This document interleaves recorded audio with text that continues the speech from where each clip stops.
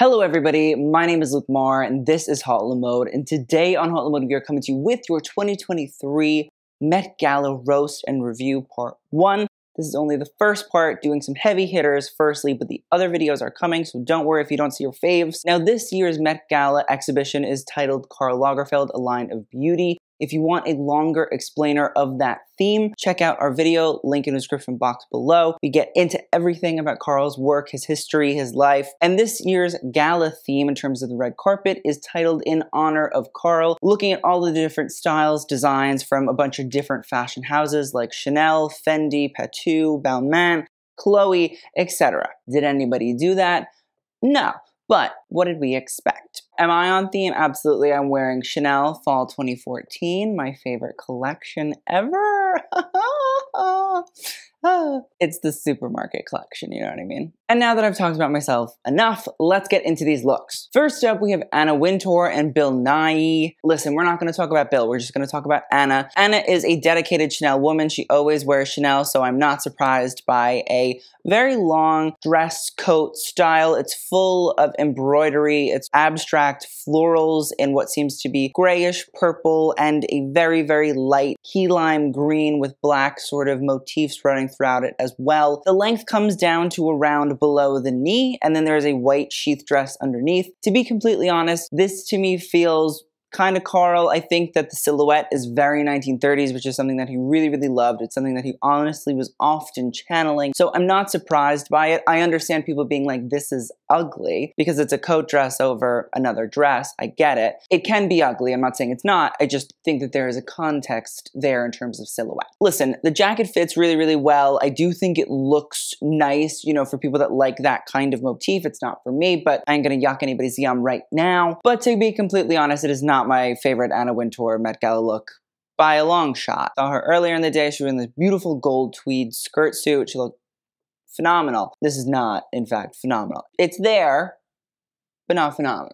Next up, we have Anne Hathaway, and she wore a custom Atelier Versace look. Listen, it is a strapless white tweed gown with matching arm warmers. Now, the thing that's great about this dress is it is a Versace dedication to Karl Lagerfeld. Gianni Versace himself and Karl Lagerfeld were very, very good friends throughout the 1980s and the 1990s. And I think the great thing about this look is that Versace is taking some really cool and critical Karl sort of codes. Tweed, like camellias, it's a little bit more Chanel inspired than anything else, but putting the Versace spin on it. As we can see, there are 3D flowers that create the sort of bosom area coverage. It's really cool. It's really fun. Probably an homage to camellias. The rest of the dress is a form-fitting white tweed dress with these matching arm sort of sleeves. Chanel, tweed, white. Easy. But the thing that I love about the look is that it has these beautiful sort of slashes that run throughout it. Most definitely an homage to the iconic paperclip dress from Versace that is held together by gold paper clips, which are very much so a Versace signature, but also little baubles of pearls, which again play into that Chanel iconography. That slit that runs right down the front and almost sort of showcases pelvic area is wonderful. The matching jacket with the gold lining and zippers is also great. Honestly, I think Anne Hathaway looks fantastic. I would say that she is one of the best looks of the night. She just understands the assignment. Congrats to Versace because they did a great job here. Next up, we have Bad Bunny wearing Jacquemus, which is a wonderful look, to be completely honest. It is a white, wide jacket. There's a nice, crisp, clean pant, nothing too big,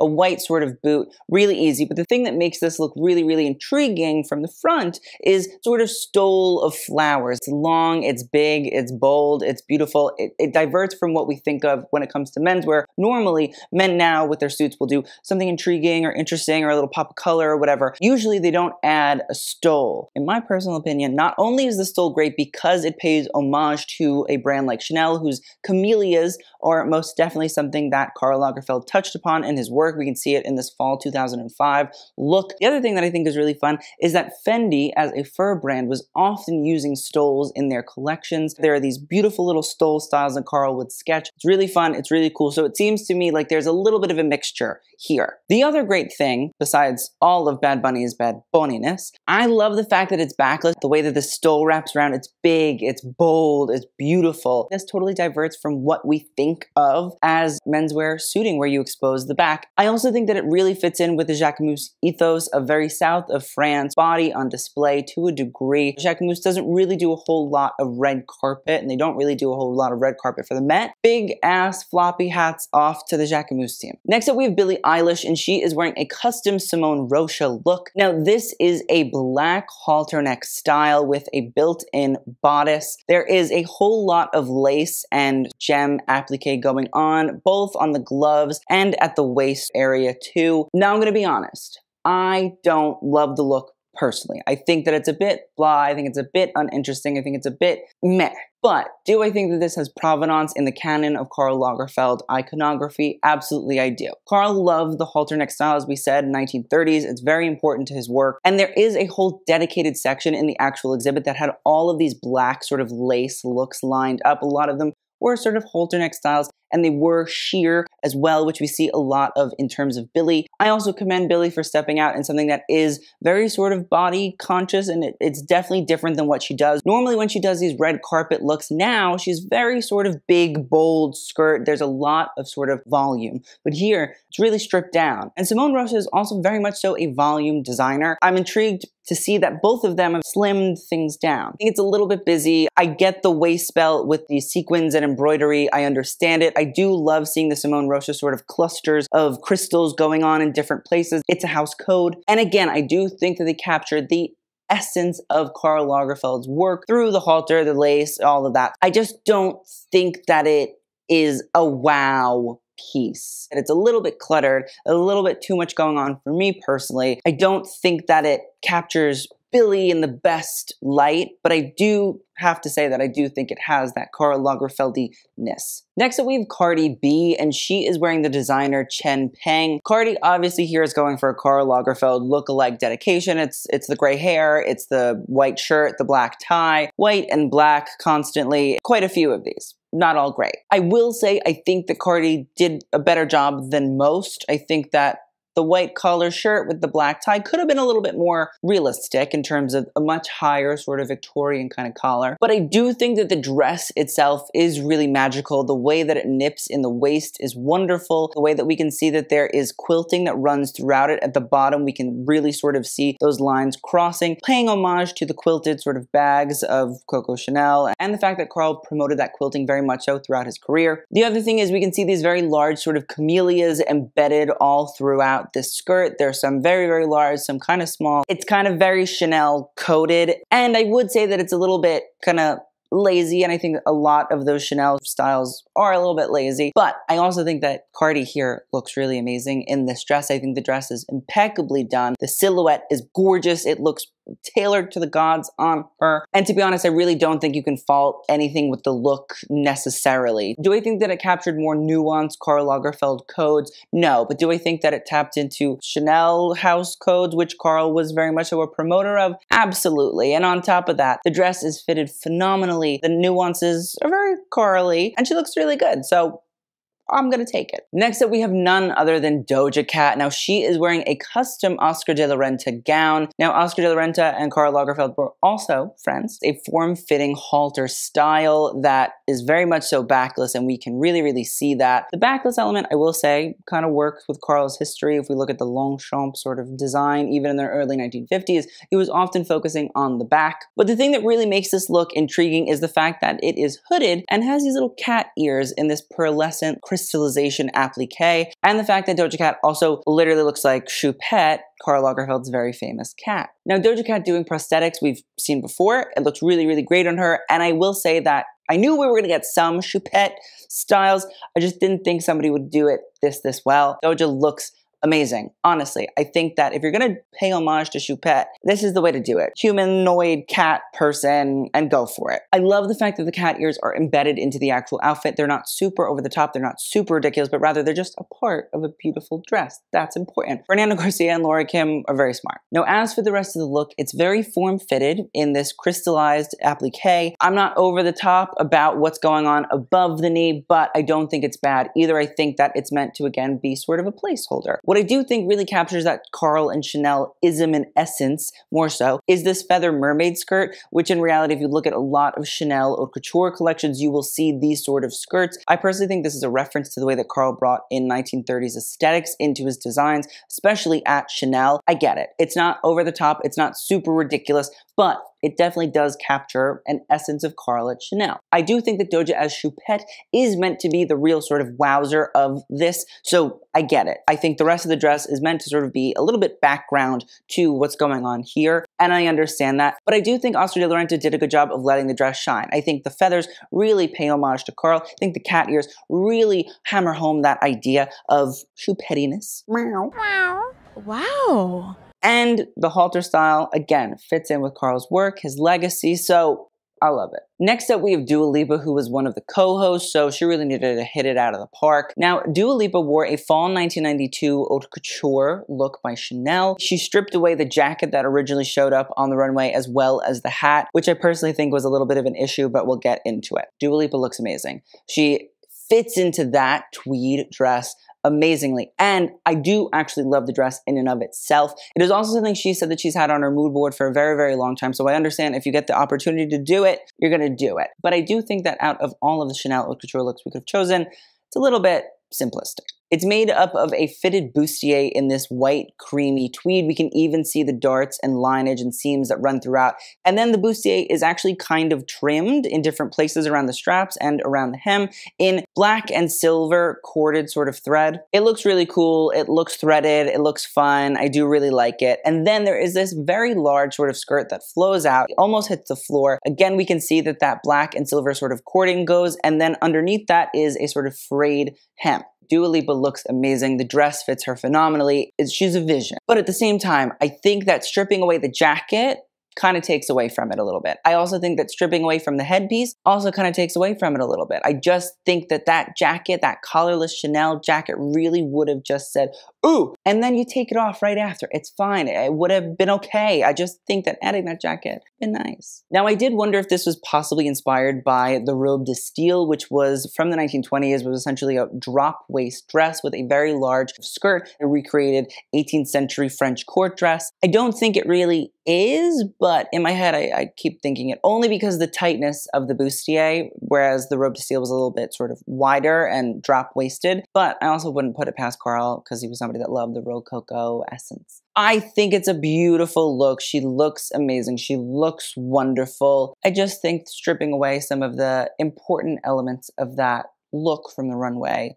is a bit of a hindrance. Next up, we have Emma Chamberlain. She is wearing a custom Miu Miu look. It is a cropped jacket in light blue with the white silk lining just coming underneath and is frayed. There's also a low slung floor-length skirt with a high slit, a little belt, and what looks to be a Swarovski crystal sort of crop top in between those two sort of pieces. The headband, I do love. It's Miu Miu. I get it. Miuccia Prada never really says like, oh my God, I love Karl Lagerfeld. He was an amazing designer. So I understand it's a little bit more Miu Miu than it is Chanel. And I will say that, you know, the crop style, the jacket, the skirt, I get it. We could say like 90s Chanel as a reference, but I don't really see it. I don't really believe it. I think that it's just a Miu Miu look. And Miu Miu wanted to do what Miu Miu wanted to do. And while I think it looks great on Emma, I don't think it's on theme. And that's my issue. Listen, if we're going to come and do Karl Lagerfeld, Met Gala, let's do it. You know what I mean? Prada for a time owned Fendi. So like, why not go back in the archives and do some really cool, fun stuff like that? If this was like trimmed in faux fur, I think it could have added a little bit more of a Chanel-ism. If this was embedded with fun sort of 1910s reconstructivist styles a la Chanel and Russian embroidery, that could have been fun. If Miuccia Prada referenced the 1970s and the flowy styles of Chloé, that would have been very much so up her alley. But I think that this is just kind of Miu Miu doing Miu Miu, and I'm disappointed in that. Next up, we have Gigi Hadid, and she is wearing a custom Givenchy look. Now, Matthew Williams talked about the inspiration for the look. He said that the draping going on up on the bodice and also flowing out of the skirt was inspired by Karl's fan. Bullshit. He also said that the use of black was very big with Karl. Bullshit. And listen, could I go through and be like, oh my god, this is a Karl Lagerfeld reference? Yes. The sheer styles, sure. The applique on the sheer styles, sure. The zippers on the bustier, sure. I could do all of that, but I don't think that that's really the truth here. I think Matthew Williams wanted to do what Matthew Williams wanted to do, and that was that. Do I think that Gigi looks amazing? Sure. She's a model. Like, not expecting anything different, you know what I mean? The pelvic cutouts are great. She's a gorgeous woman. She's a beautiful body. You put some pearls and a black shield dress on her, she's gonna look amazing. But do I think that this is an in honor of Karl look? I do not.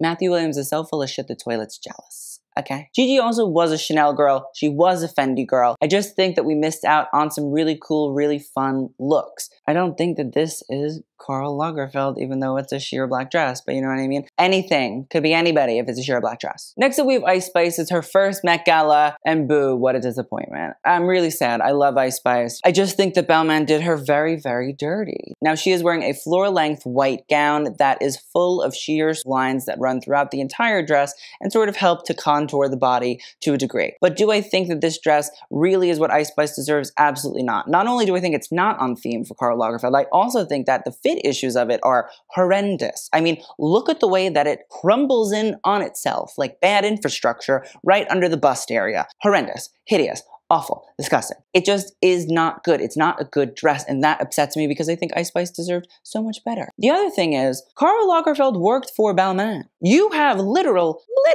archives that have those styles in them. What were they? What were they? Too dusty to pull out? I'm confused. I don't understand. I don't understand. My other issue with Balmain is, specifically for the exhibit, they made the Longchamp style, which in reality Balmain actually made. That was Karl Lagerfeld designed for the Walmart prize. Why didn't we do an exciting take on the Longchamp style? I mean, nobody else would have had the toile to do it. Nobody else would have had the sketch perfectly done so that it could have been made. The other great thing is, listen, while the front of the Longchamp dress is a little bit 1950s dowdy, I will also say though, the back of that dress is phenomenal. It's beautiful. We can see it on the sketch here. It's this gorgeous sharp little V, especially for the late 1950s. Why not do a really exciting, over-the-top, body-conscious, body-showing off décolleté style at the back where, I don't know, let it reach the crack. I don't give a shit. If she gives a shit, I understand that, then don't let it reach the crack. But the houses that Karl worked for do not have any leniency in my mind. You should be delivering amazing styles that reference your archives. And you give me that.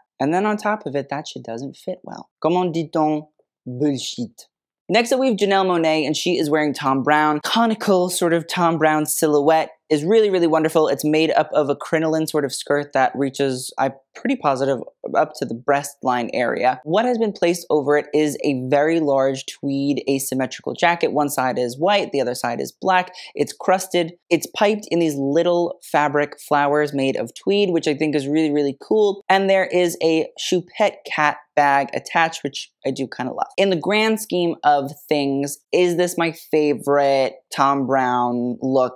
No. Do I love the fact that it is very Thom Browne? Do I love the fact that it's something that we've seen on the runway before and it's been adapted to be much more of a Karl Lagerfeld influence sort of style with the white and the black, the tweed, the choupette bag? Yes, absolutely. I love that element of it. Do I wish that Thom maybe went a little bit further? Yeah. Do I think it would have been really cool to see like a Chanel cardigan skirt suit sort of style manifest here instead of just jacket? Yes. Do I wish that maybe we had done like a collarless style of this sort of jacket? Yes. Do I think that there are other things that Thom could have done that are a little bit more nuanced, a little bit more fun, and almost a little bit more expected in my mind of the heightened element of Thom Browne? Yes. I just think that it falls a little bit flat. It's a Thom Browne look that we did in white and black with some flowers on it in a tweed. But do I think that that captures the surface level of Karl? Absolutely. And for me, it's a little bit disappointing because I think Janelle Monáe and Thom Browne are such dynamic personalities fashion-wise in and of themselves. For them to come together and present this was a little bit disappointing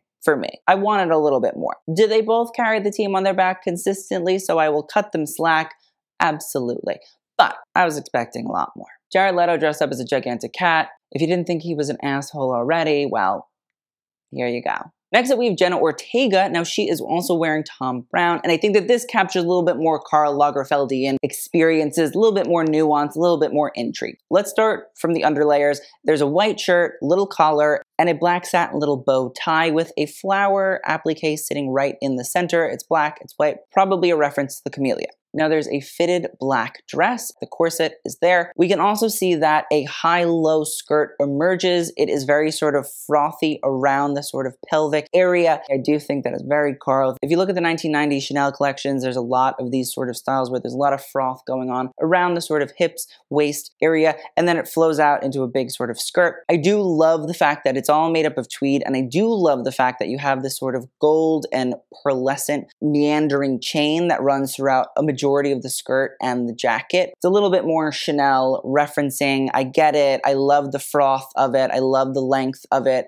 It's cool. The cropped bolero jacket, again, tweed, easy, very Tom. The continuity of the chain and the pearls that run throughout is a little bit better. It feels a little bit more Karl than I think the Janelle Monáe look did. And I do love the tuxedo shoes with little sort of high knee socks. But I also think it's, again, not my favorite look. I think Jenna is she's still working on herself. And I do think that this is an impeccable style. If you were to put this on any other red carpet, I most definitely would have put it as best dressed. It's very well done. The fit is gorgeous. The look is gorgeous. It's really exciting. It's the same thing with Janelle. It's Tom Brown. I always love it. But I think that this captures just a little bit more of a Karl Lagerfeld-ness. And in general, again, I just kind of wish Tom went a little bit deeper. I wish there was a little bit more digging. I think it just feels more him than, again, the surface level Chanel house codes. Next up, we have Jenny Kim, who is attending the Met Gala for the first time, and she is wearing a vintage Chanel look. She is a Chanel ambassador, so it makes sense why she's going to wear Chanel. Now, this is a look from the fall 1990 ready-to-wear collection. It's essentially a satin strapless dress. It has an intriguing, almost tulip-like neckline shape. You know, it sort of comes in, it scallops itself up and down and up and down. There is a black satin bow that sits right underneath the bust, and a white camellia is placed on top of it. And then the skirt again sort of creates a little scallop intriguing shape, and then flows out into a little bit of pleats and sits right below the nape. What I'll say is it's a very simple dress, and I just think it's kind of too simplistic. I get it. It's Chanel. It's there. It looks really good on her. She looks beautiful. She's a stunning woman. It's just kind of blasé for your first Met Gala. You know what I mean? Like, you want to show up, you want to show out, you want to do big things. This is like a quiet whisper, a murmur. It just doesn't excite, it doesn't intrigue, it doesn't feel memorable, and I don't know, there's just something about it that says, why? Out of all of the Chanel looks that you could have referenced, because I'm sure that they were given access to all of the archives and stuff like that, this is the look we choose? Really? Out of all of them? Out of every single one? Do I think that the pleats definitely connotate a sort of Chanel edge to it? Absolutely. The placement of the black bow and the camellia right under the bust sort of definitely has a little empire waistline nod to it. Overall, it's so simple, it's so uninteresting, it's so clean cut that it just doesn't read Met Gala-y. And listen, I've kind of been yearning for somebody to wear a short dress because I think a skirt suit and a tweed skirt suit would have been super cool and fun, but out of all the short dresses, we chose this just a little, Next up, we have Kendall Jenner, who is wearing Marc Jacobs. This is a custom look. It's a black, fully sequined bodysuit with a very long split sleeve that comes down and creates two sort of trains. Now, the trains are actually lined in a white silk quilting sort of style, so that's where you're getting your Chanel homage. We can also see that there is this crystallized collar in silver, which I'm pretty positive is meant to sort of be the Karl reference. And listen, I get it, like,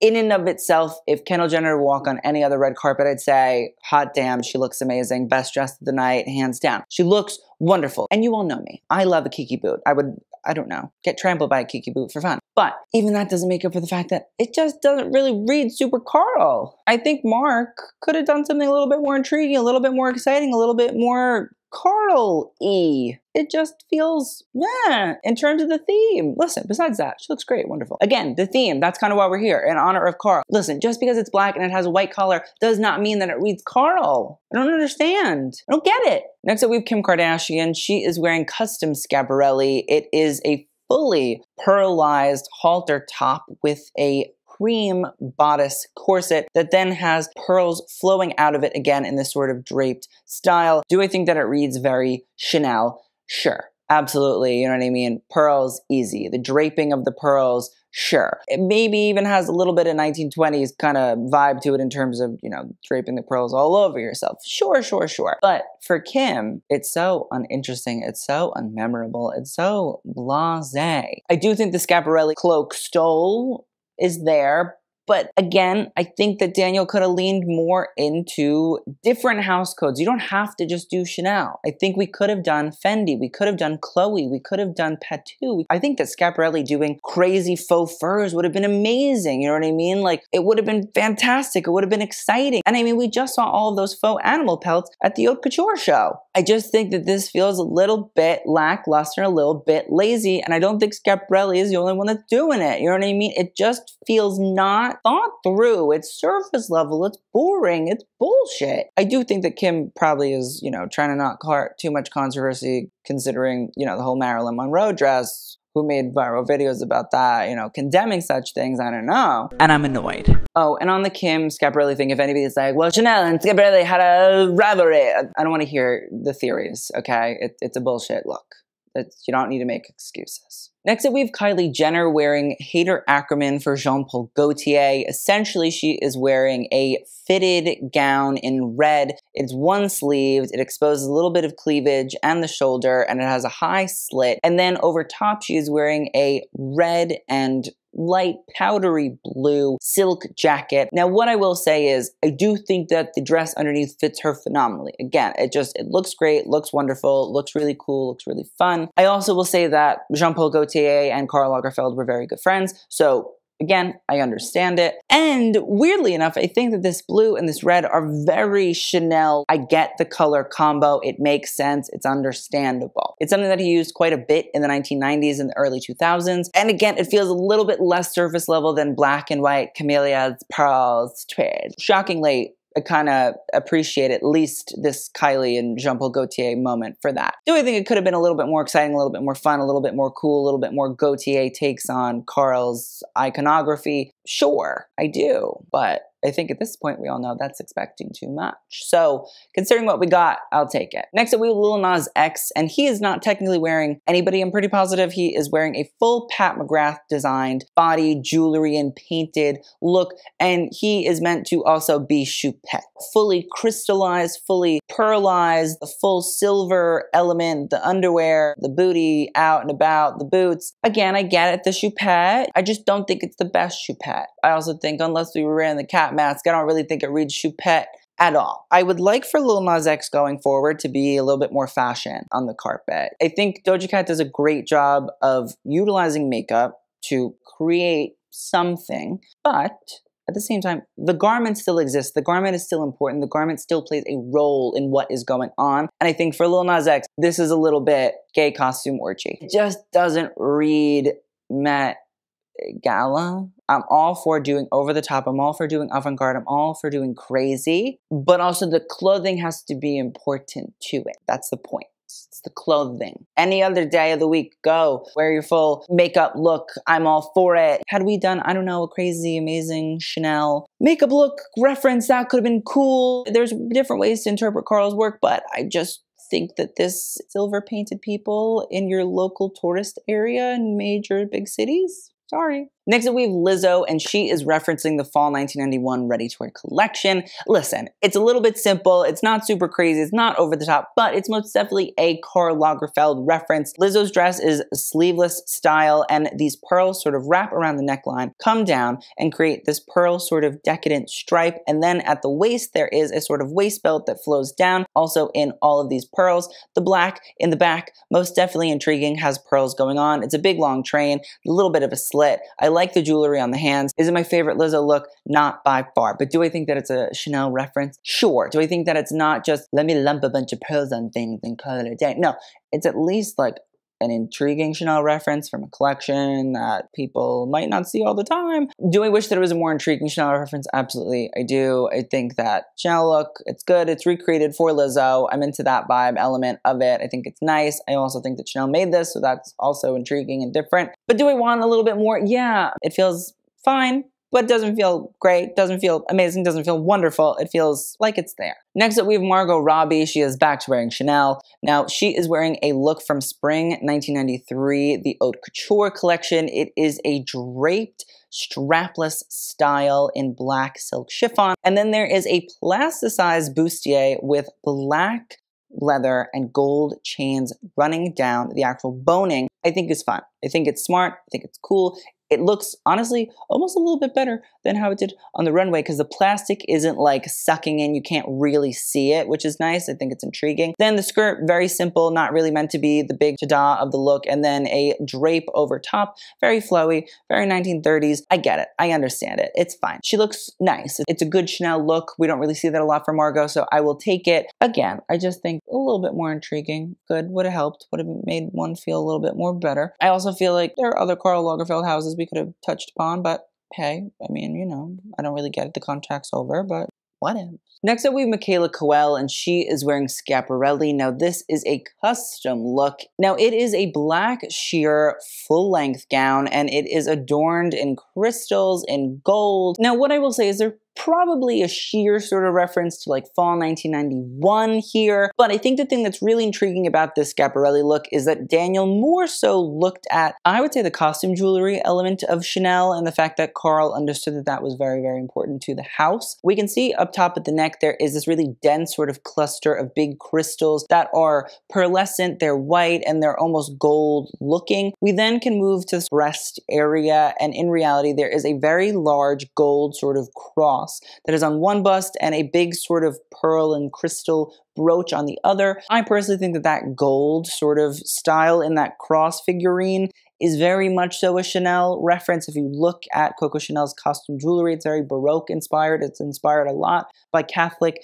Christian imagery and Christianity in a lot of the different ways. And Chanel brooch is also very sort of important. And as you move down the rest of the dress, there are sort of Schiaparelli signatures like lips, but also mixed in with iconic Chanel styles like the gold chains that run through on the sleeve there. There's a very large sort of almost peacock-like big sort of gold piece with a big sort of pearl in it as well. Again, we're bringing back the pearls. Very Chanel, sort of coated. I will say I don't really understand the strand that runs like right under the pelvic area with like the tassels. I'm sure I get it, but like weird placement, don't love it. And then the rest of the look, very sort of crystallized, nothing really super duper crazy going on. Listen, I do understand, I think, what we're going for here, and I do think it's smart to pay homage to the jewelry element of what Karl did and the house of Chanel. I also think it's a bit simple for Schiaparelli. It's beautiful, it's gorgeous, it took a lot of time. I'm not saying that it didn't, just saying I think the concept is a little bit, no, okay, we've seen it. And again, I know people can be like, oh, well, Schiaparelli and Chanel hated each other, but like, it's not a Chanel exhibit. So Schiaparelli, like all of these other brands, could have taken inspiration from Chloé or Fendi or any number of designers. Again, not really a cop-out. I don't want to hear that excuse. Next up, we have Nicole Kidman, who pulled out one of her own archival Chanel looks, which I think is much cooler than pulling out just a regular archival look. Now, Nicole Kidman was in the Chanel No. 5 ads in 2004, and so she is wearing this beautiful pale pink sheerish dress that is adorned with beautiful feathers and crystals that runs all the way down, creates a little bit of a high-low effect. It's like a sweeping bang of feathers that ruffle themselves out, and a little bit of a sheer sort of train that flows out on top. Is it the most exciting, the most crazy, the most kooky, the most over-the-top Chanel look? No. But do I think that as somebody with, you know, a real sort of understanding and a working relationship with Chanel and with Karl in the past, that it's cool and that it's smart and that it's fun and that it brings out a little bit of a quirky history some might not know? Yeah, I do. I think that it adds a different layer to archival style, especially when you're re-wearing something you've already worn. The dress fits are great. It's really, really sweet. I wish it was obviously super crazy, over the top, wonderful,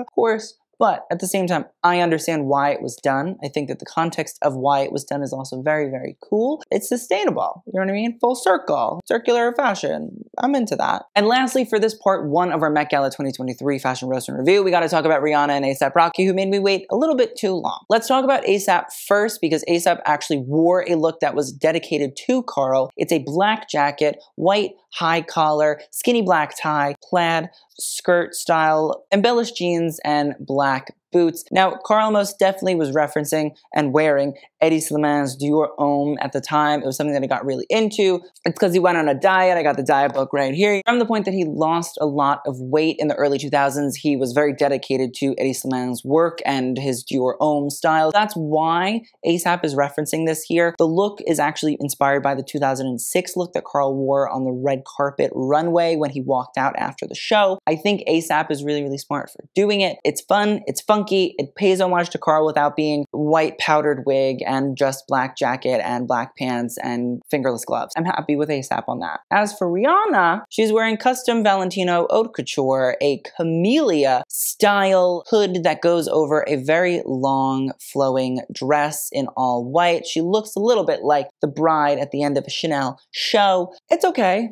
but it's not great. It's not wonderful, and it was not worth the wait. For the first time on the red carpet, kind of flopped. And my issue is we saw that really beautiful look that she wore over the weekend in the fur. It was Chanel reference. It was really cool. It was really beautiful. It made me happy and it went viral. I think that that look should have been what she wore here. It's not that this isn't a good Valentino look in general. I think it's beautiful. It captures Pier Paolo's love of these enlarged sort of flowers. It definitely captures the Chanel camellia essence of Chanel. But is it really great? Is it really memorable? Is it really super exciting and wonderful? No. And then when we look at the dress from up top, it's a fitted sort of style, covers the baby bump, and it's a big sort of flowing skirt. And again, I know people are going to be like, well, she's pregnant, but like she wore the fur look when she was pregnant too. So I'm confused. I don't want to hear it. She also wore a Chanel look to announce her pregnancy. So again, I don't want to hear it. It's just not great.